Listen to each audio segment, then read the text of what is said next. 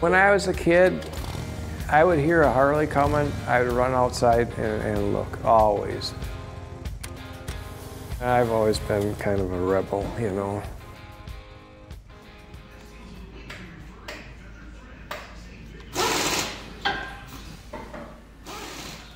Gaylord's our home, so he knows so many people, and they know him.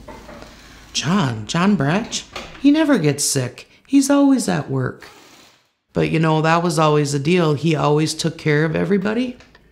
It was always, Dad, can you come fix it? Dad can fix everything, you know? And then for a long time, he could not.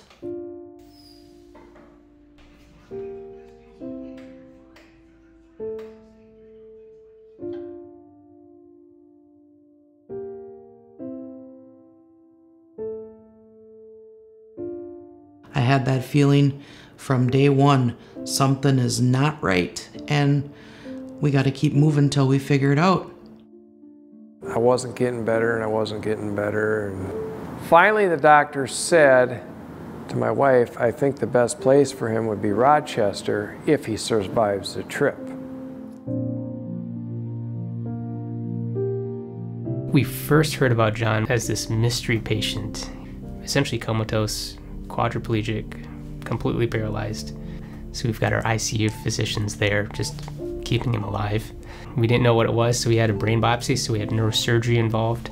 His hormone levels were off, so I'm sure we had endocrinology involved. But when we started knowing that it was more of an autoimmune inflammatory kind of condition, that's when we pull in our neuroimmunologists like Dr. Flanagan, Dr. Piddock, Dr. McEwen, you know, all these experts in neuroimmunology. And when I met with Mr. Bratsch, I met his wife, and at the time he was very unwell, so he was not able to follow any commands. He was on a breathing machine. He was also very weak in his arms and legs and clearly severely confused.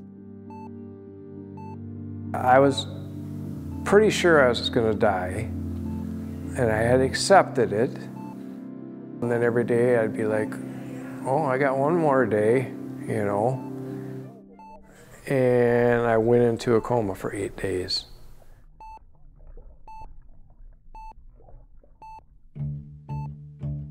We had been given information that his MRI had shown changes that suggested some disease in the white matter. It looked suspicious for some demyelinating disease, but we still weren't really sure of the exact cause. So we sent off for an antibody test that we had developed on a research basis in our lab. This is an antibody to myelin oligodendrocyte glycoprotein, or MOG, which is a protein on the surface of oligodendrocytes. Oligodendrocytes are cells within the brain that make our myelin, which is the insulation for our nerves. And when those cells get damaged, then the insulation goes away and patients have neurologic symptoms.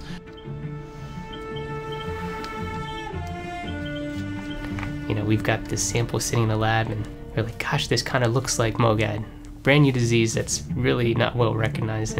But we've been seeing patients with a similar phenotype, collecting data, seeing if they all fit a similar phenotype, drawing blood, and trying to perfect an assay against these MOG antibodies.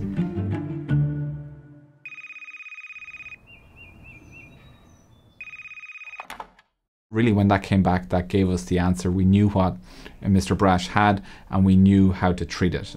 We treat him very aggressively with that acute attack with high-dose steroids, and we just started slowly tapering down the prednisone, and eventually we switched over to mycophenolate. With this treatment, he started to improve.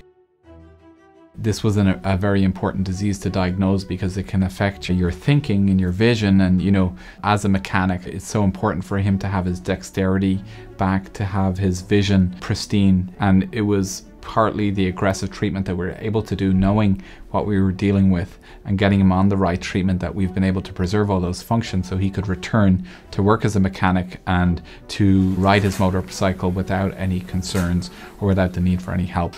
This just shows you the power of this field of autoimmune neurology, where we can really reverse conditions and really get people back to the best of their life, back to fully functional. I think anytime a patient's a mystery, it does keep us up at night, but we're not alone. You know, any of our complex patients, I always have at least 2 or 3 other providers thinking about the patient from a different angle. The Mayo Clinic is a center of expertise. We want to help patients. We want to see patients like Mr. Bratsch that we can really help. I think that's really what makes the Mayo Clinic strong. It's a clinic model where we're all under the same roof, and we really do put the needs of the patient first.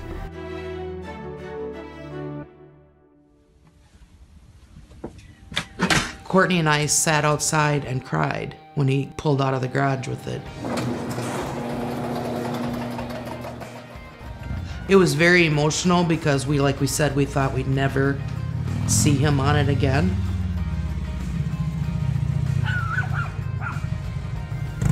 Started it up, felt good, and after that we just started riding. We've been riding ever since.